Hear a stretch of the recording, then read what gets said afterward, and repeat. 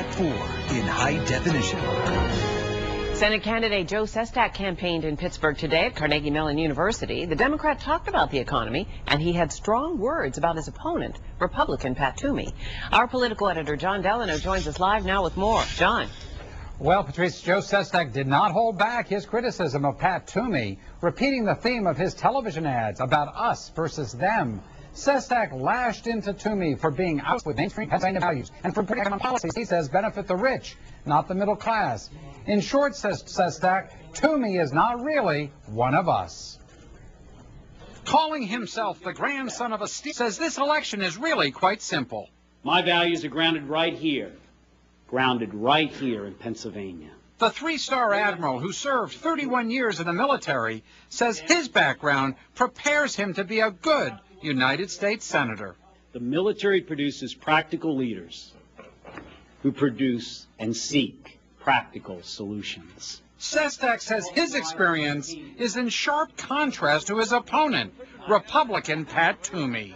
Before he went to Washington, Congressman Toomey made a fortune on Wall Street and worked for a billionaire in Hong Kong.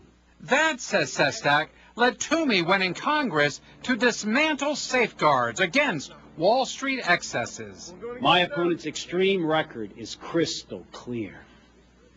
In Washington, he actively undermined the safeguards that kept our financial system secure since the Great Depression, all in the name of bigger tax breaks and wider profit margins for the richest of the rich. Sestak says Toomey lines up with the wealthy and big corporations. He wants corporate taxes eliminated while our taxes go up. Companies like BP, Halliburton, and Monsanto pay absolutely nothing. But the Toomey campaign says Sestak voted for the Wall Street bailout. I asked Sestak about that. Yeah, I took some tough votes because Congressman Toomey's policies were causing 700,000 people to lose their job every day. I caulked the holes. We slowed it down. Now, Sestak's campaign said later that the job loss was per month, not per day. The Democrats supported privatization of Social Security would benefit Wall Street, Sestak says, but jeopardize people's benefit checks. With just 7 weeks until the end of the newsroom, I'm John Delano.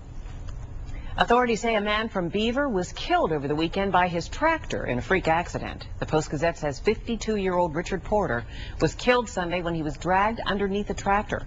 Porter was working with his cousin to move large logs onto a trailer with the tractor in Highland.